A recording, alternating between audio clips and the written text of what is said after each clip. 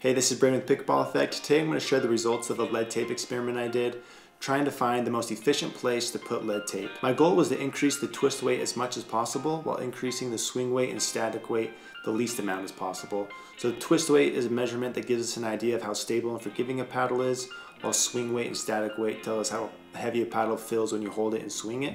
So essentially we wanted to make the paddle more forgiving and stable without it feeling too heavy. So I think I found the spot, and I bet it's not where you think it is. But before I show you where that spot is, I'll just say that for the experiment, I used a roll of lead tape that weighed 1 gram per inch, and I experimented with a bunch of different placements and amounts of weight for about 2 to 3 hours until I found the sweet spot. To measure the swing weight and twist weight of the paddle, I used my Graffiti SW1 machine, and I did the test on 2 different paddles to see if it was the same result for both paddles, and it was. So without further ado, the best place to put lead tape is just above the corner, right where the flat start of the paddle is. So this is the spot where you can have the highest impact on twist weight and the lowest impact on swing weight with the least amount of lead tape.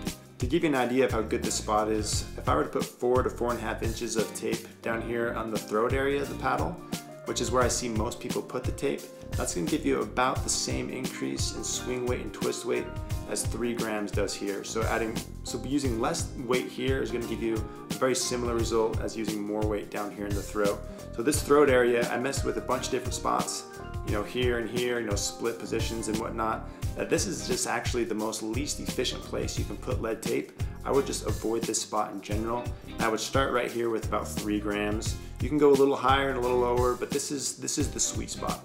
So this particular setup has 3 grams, which is 3 inches of tape here. This is going to increase the twist weight by about 1/2 point, which is noticeable. It's going to feel more stable, it's going to feel more forgiving, but it's only going to increase the swing weight by about 2 points. So the stock swing weight for this paddle, this is the 6-0 Black Diamond, is 114. This bumped it up to 116, so that's not going to feel, it's not going to feel much heavier, but it is going to feel more forgiving than it was before. So I also did this test on a lighter paddle. So this is the Valère Mach 1 Forza. This is the 14 millimeter. This has a lighter swing weight and stock weight than the 6-0 does. So in this scenario where the paddle is lighter and you might want to add a little more tape, you can add maybe an inch above the spot I originally showed, or maybe an inch below, or just double down on this spot. But this zone is the zone that you want to mess with. Play around with the different total amount of weight you want to add here, but this is the most efficient place to put the lead tape. So there you go, that's the best place to put the lead tape. You're welcome. Thanks for watching, and I hope it helped.